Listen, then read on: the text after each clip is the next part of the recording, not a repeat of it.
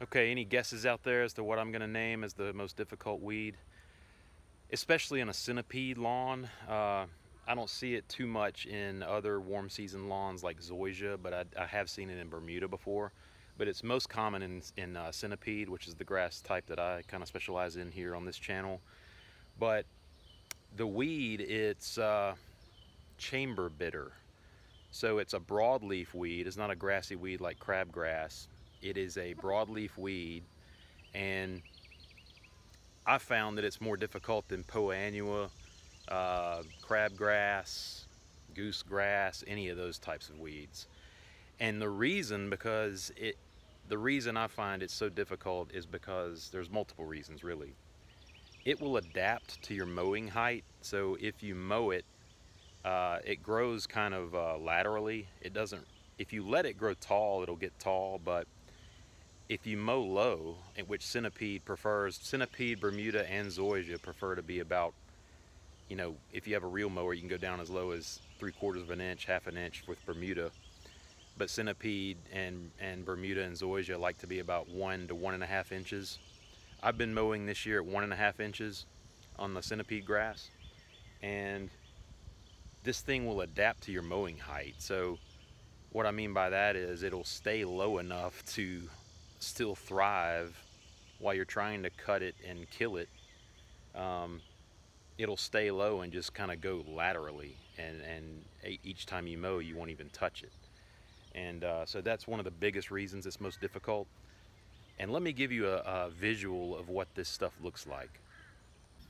Okay guys, so here you can see some of the runners that I've got that are filling in this bare spot that I've had for years, and so that's good progress that I'm making. But over here on the other side, we have some weed issues, and here we are with the Chamberbitter. This weed is, as you can see, it's kind of low growing, and it looks like a little mimosa tree. It's also known as little mimosa. But one of the things that makes it so difficult is that it'll grow low, kind of like clover, and just spread. And when it goes to seed, you have a lot of seed pods here underneath this leaf. So this leaf right here would probably develop about 6 to 8 seeds on it. So if you mulch mow, those seeds are just going to explode into your lawn, and as a result you'll have Chamberbitter all over the place. So that's kind of what it looks like, and it can get into bunches.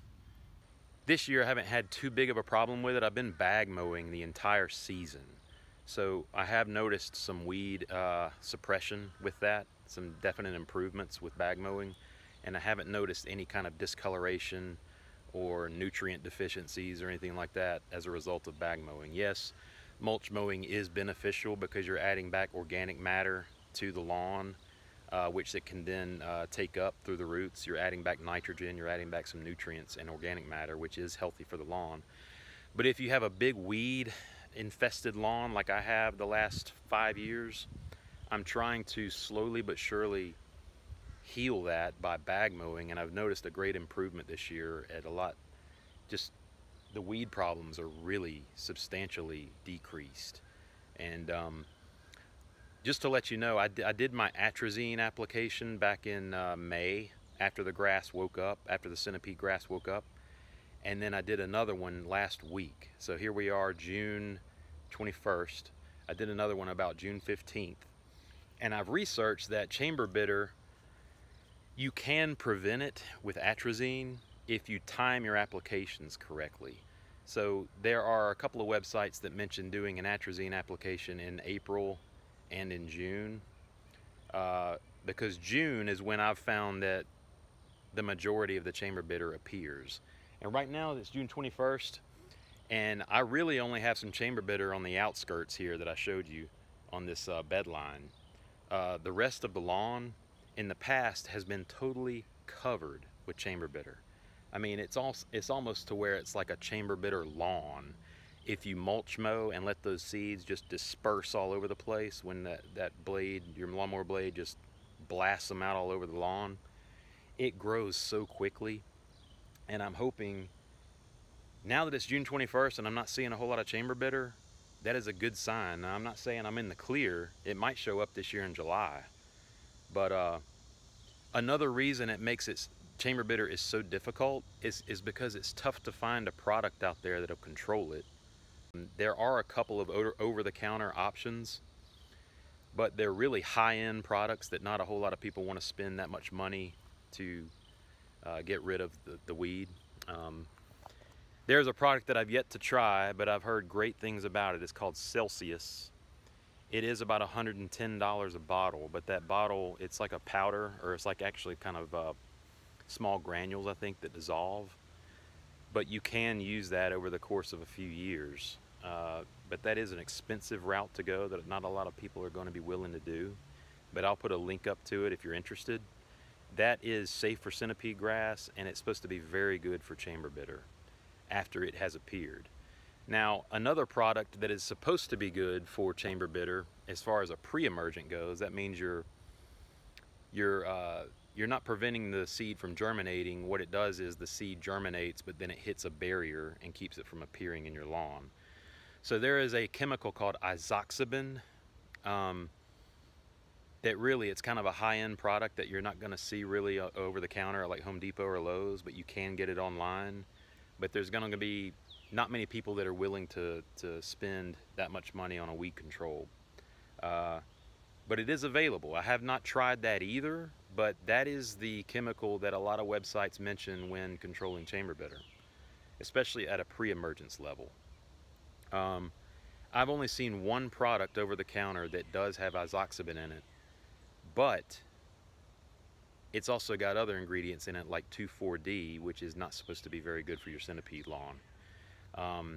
It's called a season-long weed control by BioAdvanced that I have tried before, but I did not notice a whole lot of success with the Chamberbitter that year. I did that about 2 years ago.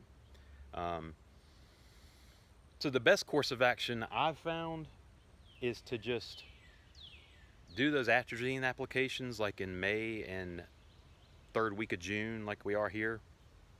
And I've been bag mowing the entire season, and I haven't noticed, as you can see, the color is still pretty good from that May 1st fertilizer application. And I will be doing another fertilizer application probably in the next week or two. And we've gotten a really good amount of sun and rain this year, a good combination. So that's why the lawn is looking just great. I'm really happy with it this year. It's filling in wonderfully. I still have some of these bare spots here, but they are filling in really quickly.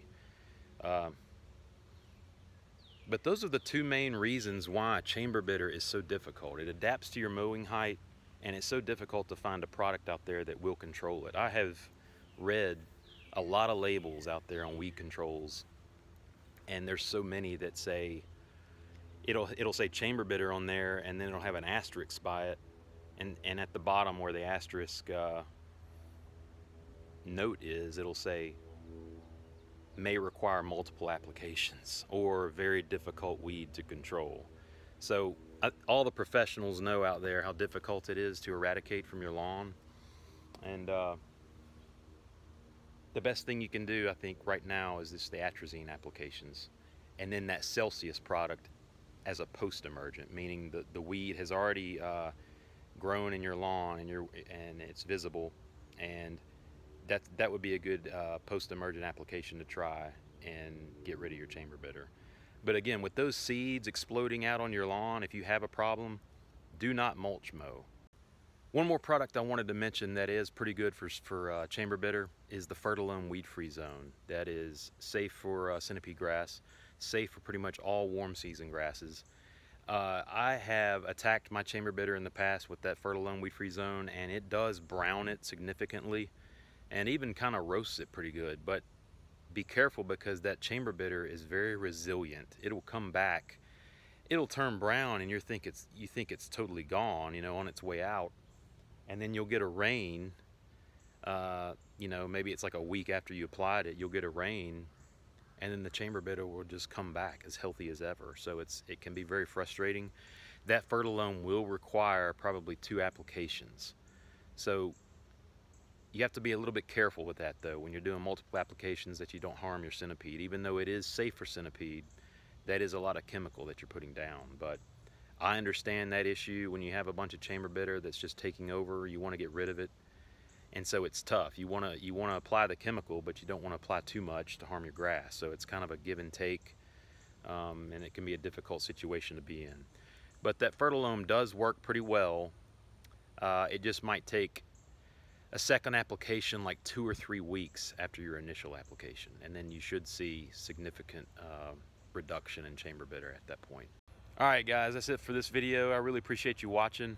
I enjoy making these videos for you, and thanks for all the positive feedback you've given me. Appreciate it. Have a good one. We'll see you next time.